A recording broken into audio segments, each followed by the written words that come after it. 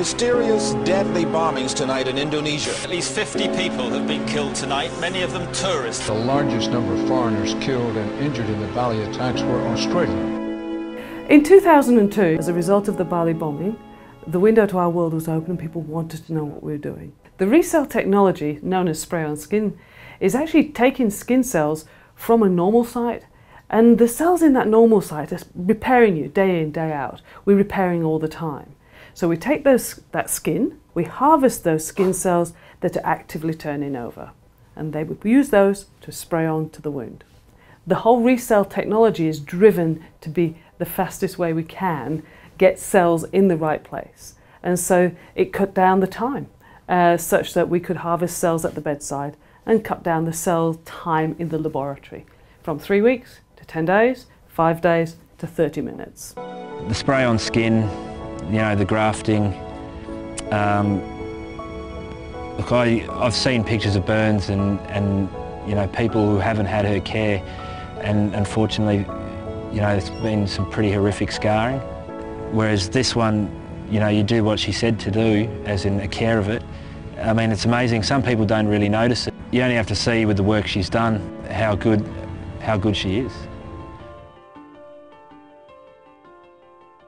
We established a company such that the royalties could go into our research foundation, and we assigned our intellectual property to the foundation to try and facilitate that research going forward.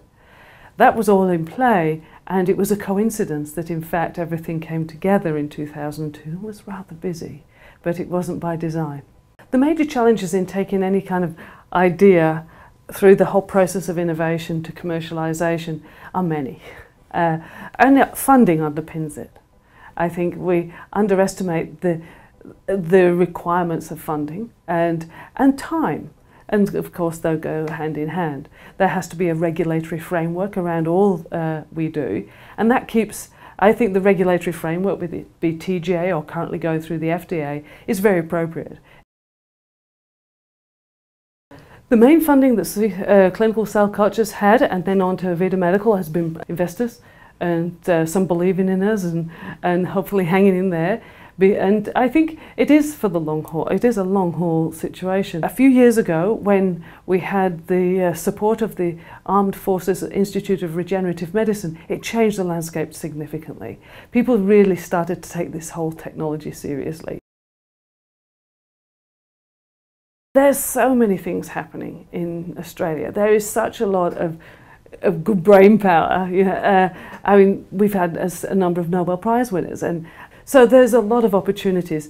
And I think what we need to do is understand how to collaborate better, how to collaborate between science, medicine, innovation, engineering, and with business. And I think one of the great things I've seen is young guys and girls in universities doing dual degrees, doing science and commerce, that kind of thing. And I think that's where we'll see how we can actually integrate and take some of those fantastic Australian ideas and really run with them globally. Will the whole concept snowball? I certainly hope so.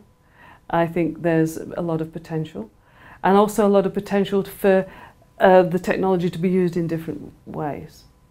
I think that certainly is our goal, and I'm sure we will achieve that.